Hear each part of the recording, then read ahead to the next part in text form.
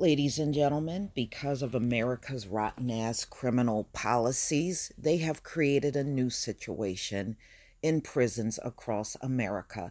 The prisons are now officially becoming nursing homes because, see, they want to keep you in jail for astronomical years for remedial crimes, nonviolent crimes, all kinds of stupid shit. You go to jail in America, and like I said, you don't have to commit a crime to end up in jail in America. So this came out in USA Today, the graying of American prisons. When is enough enough? Never. Never, because it's a money game in America. The more you stack in there, the more prison work gets done. One of Wayne Prey's earliest run-ins with the criminal justice system occurred when he was 22. He was arrested for having pills in 2 envelopes. At 29, he was given probation on fraud charges. By the time he was 41, he was charged as a drug king, according to court documents in a New Jersey report that detained black organized crime in the state. In 1990, a federal judge sentenced Prey to life in prison without parole, plus 3 25-year stints for, among other things, cocaine and marijuana possession and distribution.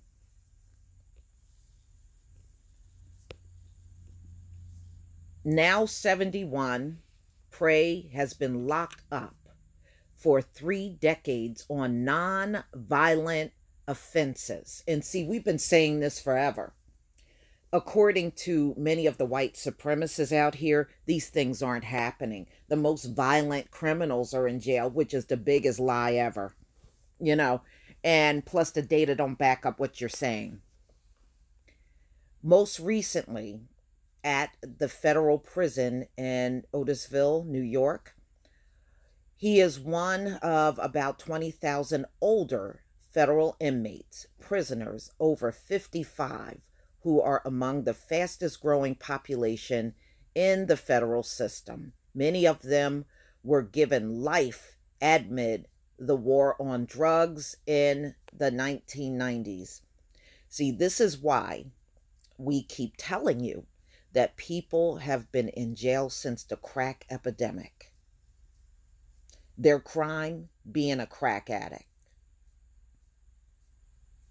And they're still sitting there. But according to everyone out here now, opioids is a public health issue and nobody should go to jail, right? But when the crack epidemic was going on, every damn thing was a crime. The dealer was a criminal. The drug addicts were a criminal. Everything. A crack house, that was criminal. Now you got safe injection houses, right? A legalized crack house. But everything was a crime. There was no drug court. They get drug court. So, ladies and gentlemen, you see how convenient it is to change things when the face of the junkie changes. All of a sudden, nobody's a criminal. And if you were really sincere, you would let all of those junkies from the 80s and 90s, you would let them go. That would be the humane thing to do. Oh, but no, not you. A life sentence for marijuana and cocaine. A life sentence for that, though. Yeah, okay. Believe in your system, right? Okay. Don't make me laugh. Mandatory life sentences mean a federal prison population that is graying in large numbers. Yes, ladies and gentlemen. So don't let these folks tell you that everybody in jail serving these long astronomical sentences are for violent crimes. They are lying. The majority of them in there that are serving these long as life sentences are for non-violent drug offenses, just like we've been telling you in the Black community all along. If most of the prison population is coming out of the Black community, who is going to know better than us why they are in there? Who? Okay, the people that are trying to convince you of the lie, them? Okay. This group puts the greatest financial burden on U.S. prisons while posing the lowest threat to American society. Oh, yeah, that man, that old man in the picture, oh, yeah, he's a major, major threat to American society. Yeah. Prey status and that of others aging in the system presents tough questions. How old is too old to remain incarcerated? Is Prey at 71 the same threat he was at 41? And if he isn't, then why is he still behind bars? Remember, non-violent drug offense. That's what he's been serving 3 decades over. A phone interview with Wayne Prey, also known as Akbar Prey, quickly revealed that his life, like many of ours, is multifaceted. Today, he's a poet and a ferocious reader. He's considered a model citizen in prison. He mentors kids who are on the cusp of making the same mistakes he did, and created a CD with important life lessons called Akbar Prey Speaks to the Streets. So the aging population is growing in prison so quickly because of the increased use of life sentences by these judges. You know, you can't exclude, when you talk about race soldiers, you cannot exclude judges. You can't exclude the juries that are still predominantly white. You can't exclude the prosecutors and the cops. They are all responsible for this. You got a large elderly population in there for non-violent drug offenses, a big majority of them. But we know, laying the blame where it belongs, they'll all just deny it, as usual.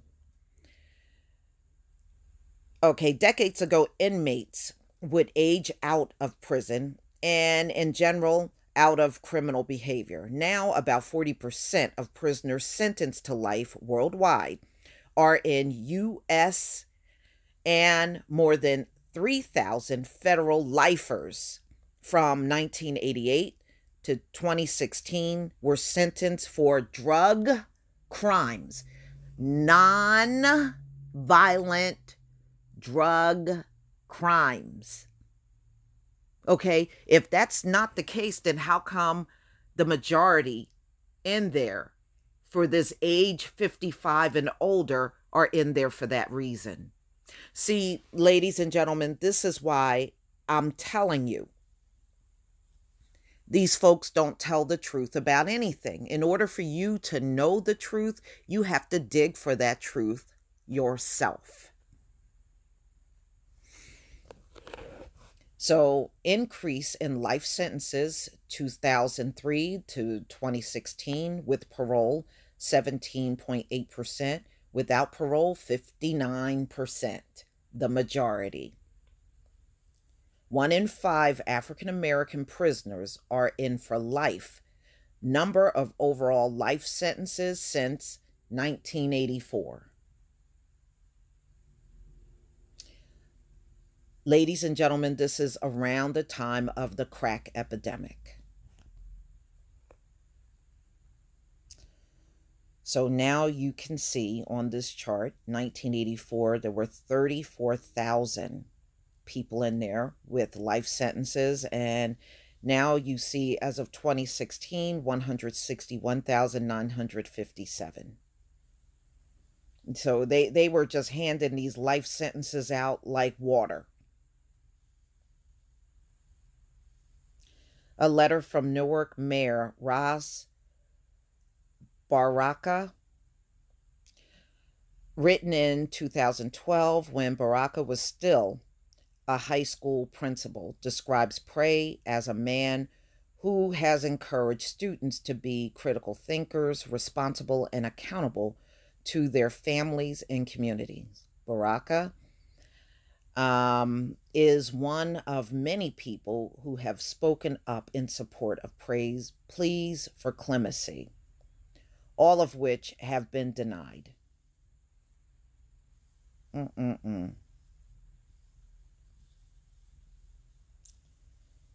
Lack of judicial discretion.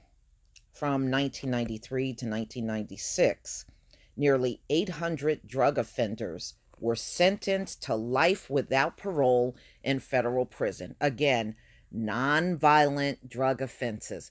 Ladies and gentlemen, never listen to these people that are telling you most people are in jail for violent crimes. Stop listening to those folks. They are telling lies. They are telling you lies. Okay, and this is according to the Burden Alive project, which track rates by year and state. That's 57% higher than during the previous 4-year period. Prosecutors wield a lot of power when it comes to sentencing.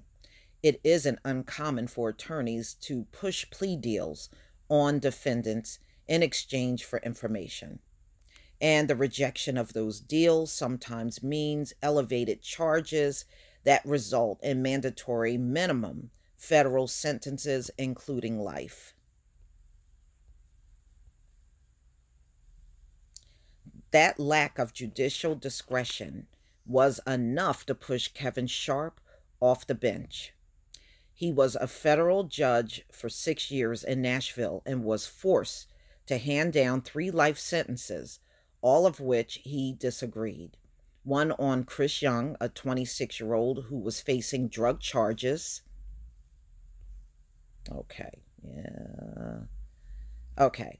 And rejected a plea deal because he wanted his day in court. The other 2 for Young's co-defendants. The biggest responsibility you've got as a federal judge is sentencing people, taking away someone's liberty, Sharp explains during a phone interview. Giving prosecutors the ability to manipulate sentencing is a recipe for abuses. And that's all that goes on across this country in America, especially in the urban areas. And eliminates the judge's ability to act as a neutral third party who hands down sentences that are fair. We know judges don't do that in America. That keep in the mind the defendant, personal and criminal history, and that way of socio-economic factors that may lead to criminal activity. Maximum minimums, Sharp says, encourage prosecutors to overcharge people either because they are trying to extract some kind of cooperation from them or it's just vindictive. Yeah, they're doing it because they are evil. The only thing that will reduce that power, he adds, is if the federal government steps in to change certain rules behind sentencing, which they will never do. This federal government has never cared about what happens in the Black community. It never cared about what happens to innocent people behind bars. And it does not care about anybody that does a nonviolent drug offense and they end up with a life sentence behind that. They don't care. That's why they haven't changed nothing in all of these centuries. When they had a chance to change this stuff, they didn't. So they don't care. I wouldn't hold my breath waiting on the U.S. federal government for doing anything that makes sense. While the First Step Act, passed by Congress last year, changes mandatory minimums for some federal offenders, not all will be helped by it, including inmates such as Prey, who were convicted in cases involving powder cocaine instead of crack. Federal prisons that house larger populations of older inmates spend more on medical costs. Yeah, I bet they do. And this is America's fault. It's America's fault. And in many cases, the higher price tag comes with standard care. Prey reports a slew of physical ailments that include arthritis and high blood pressure. He says his mental health is also something he works hard to maintain every day. When he talks about keeping his spirits up, Prey sounds hopeful. When he talks about his past, it can be hard to hear remorse in his words. But as troubling as Prey's past is, Judge Claude Coleman, a former director of the Newark Police Department, says the justice system gains nothing by continuing to lock him up. Coleman, who was instrumental in dismantling Prey's drug operation, says Prey was a nonviolent offender who would have had a hard time running a similar crime syndicate if he was released today. All right. I was satisfied with having dismantled his organization, Coleman said during a recent interview. We relieved him of all of his assets. Incarceration should be about reform. They don't reform these people in there either, y'all. They don't give them nothing. They just throw them in there, work them to death doing all that corporate work, and then throw them back out to the streets. That's really pretty much all America does. They need you in there for long periods of time to make sure the prison work gets done from these corporations. Now it's strictly for punishment, but to punish you for the rest of your life? All right.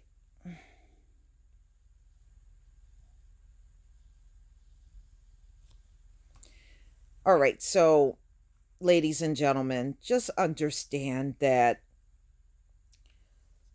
these drug offenses that people are in there for, many of them get longer sentences than people that have murdered.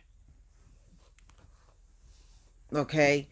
People committing rape, we've seen them get 10 years probation, haven't we? They haven't been in jail. 10 years probation for a violent rape, right? But someone caught with cocaine, someone caught with weed, life sentence. But see, when we speak of these things, there are many out here that claims this is not happening. And we know damn well it's happening because many of us in the Black community, many of us know people directly or indirectly that are in there for these nonviolent drug offenses.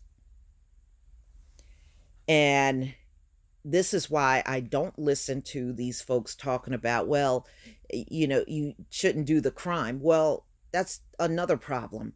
Everybody in prison didn't do a crime. But because you got your system set up to not believe certain people and let others off that really should be in there, they will let white people walk out of courtrooms that have committed felonies and leave and go right back out to the streets.